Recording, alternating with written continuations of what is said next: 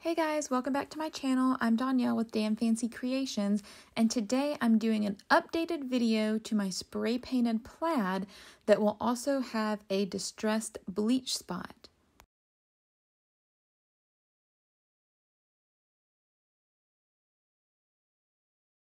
So the first thing you want to do is prep your cup, and then I sprayed it with this beige color. I believe it is Smoky Beige by Rust-oleum. I also use flat white paint to prep it. I always sand and spray my cups white. I use flat because it dries quicker. I also use this metallic finish. There wasn't a color on it, but it's like a copper color. And then coral.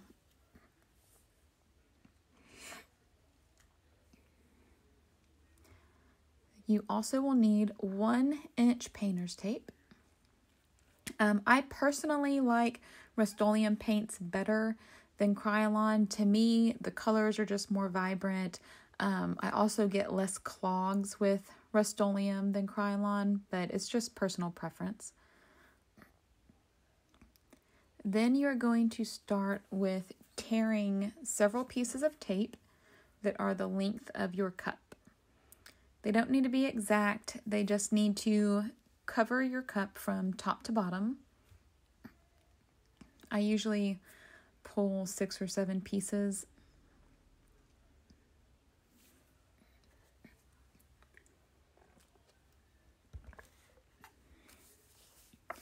And then we are going to tape one piece from top to bottom. And I just get it as straight as I can and just lightly pat it down. Then you're going to take another piece of tape and put it directly next to the first one. And then a third one next to that one, and then pull up the middle piece. That is just your spacer to make sure you get evenly spaced lines. And you're going to do this all the way around your cup. And for the last one, you'll see I just kind of eyeball it. It doesn't need to be perfect, but I get it about the same. And then we are going to take our orange and mist it on the cup. I usually hold it about 2 feet away from me and then just kind of lightly spray all the way around. And it doesn't need to be uniform. I kind of like the look. Some spots might be brighter than others. And just mist around. So you can see there's a little bit of color, but it's not, completely covered. It's just lightly misted on there. Then we are going to take the metallic and do the exact same thing with this one.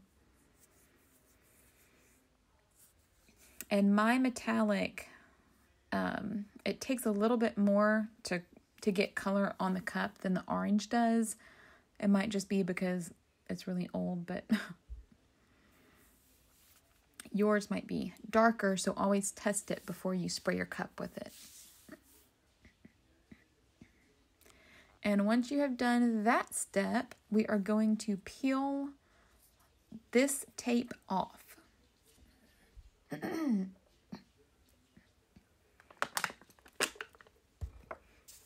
You're just going to lightly or slowly peel it off. You don't want to yank it or pull really quickly and risk the tape peeling off some of the beige color.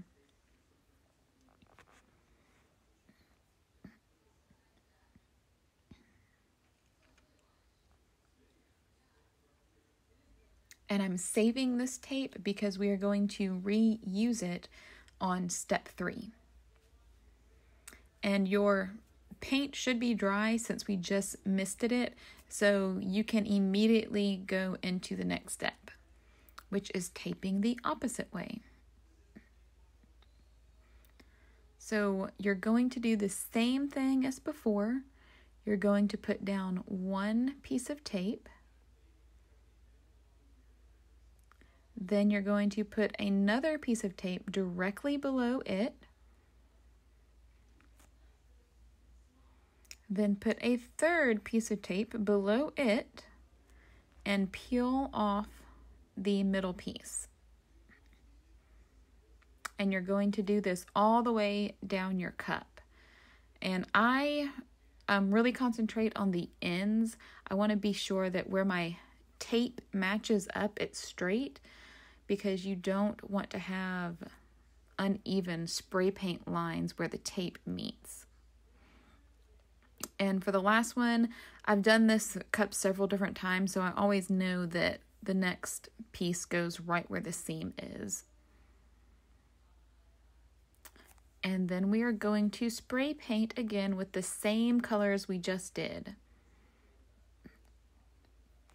And this time, you'll notice when you mist the orange and the bronze, the first colors that we misted will be a little bit darker than the ones we're doing now, which I like because it gives it a little bit more interest.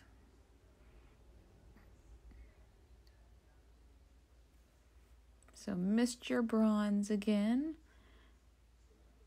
but not so much that you can't see your lines.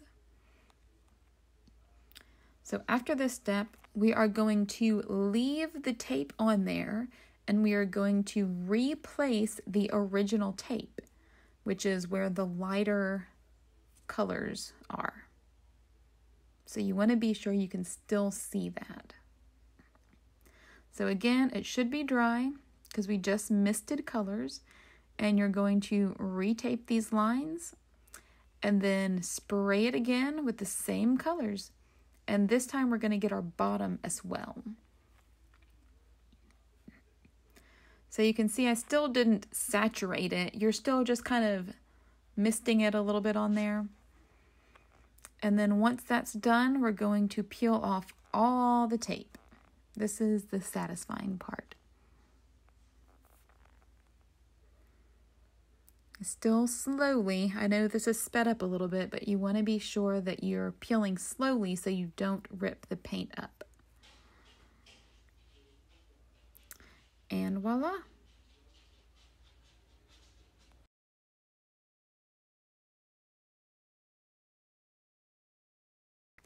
So now we're going to do our bleach spot.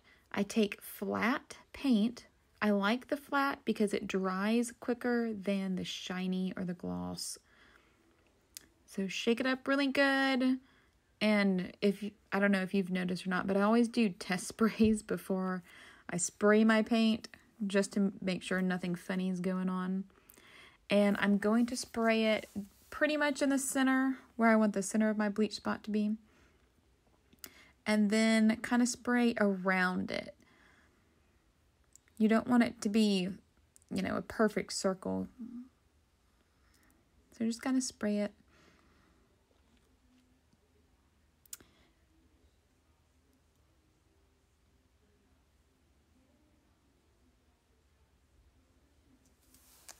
And then I also like a little bit of color on the edges of my bleach spot. So I'm going to take the coral and the metallic and spray just a little bit on the edges.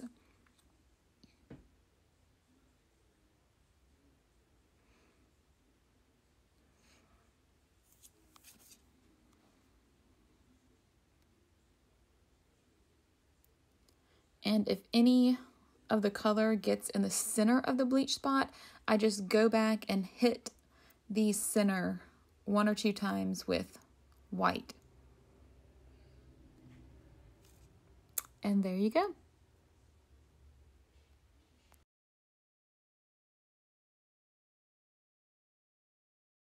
So after your paint is dried, we are going to spray the whole cup with a gloss spray. I use Rust-oleum 2 times. If you apply Waterslide to a matte finish, it can look a little funny under epoxy. So I always spray it with clear spray. So you're going to wet the backing of your Waterslide. There's no need to submerge it in a tub of water. You just need to get the backing wet so it loosens the adhesive. And then we wait. You want to get a wet paper towel handy So you can wet your cup. And when the backing starts to release from the paper, it's ready to apply to your cup. So you want to make sure that your cup is wet so you can move the water slide around once it's on the cup, so you can get it exactly where you want it.